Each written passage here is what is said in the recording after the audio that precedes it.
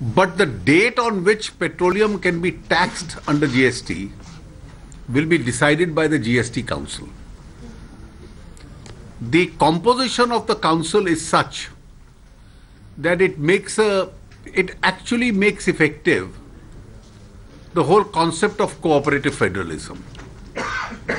2/3 of the representation will be of the states and 1/3 of the center.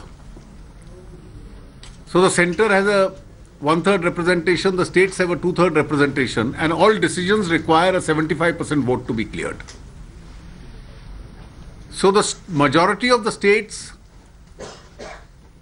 can't push a decision, the center alone can't push a decision, but the two collectively can push a decision.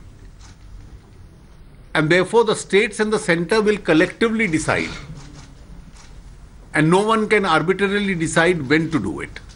And similarly, all other decisions of the finer print of the GST when it's implemented. Having got over these two issues, there were state-specific issues. And the state-specific issues were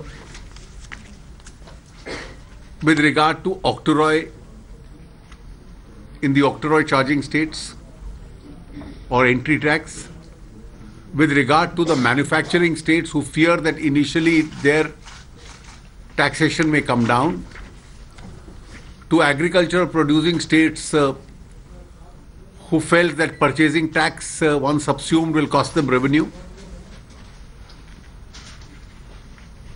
Now this was a key concern, and then there was a collective concern. What happens if the actual tax collected by a state goes down? I have always called it the fear of the unknown. This was there at the time of VAT, it is there now. And therefore collectively we arrived at a formulation. There will be taxes which the states are not entitled to, which they will be now entitled to, service tax. And a large share comes from Maharashtra, some share comes from Karnataka. So their octroi loss will be more than compensated. Secondly, for a 2-year period,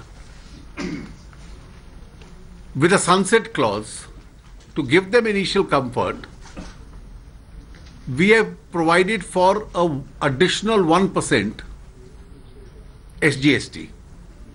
Additional tax. Additional tax we call it, not SGST. That's the wrong phrase that I've used.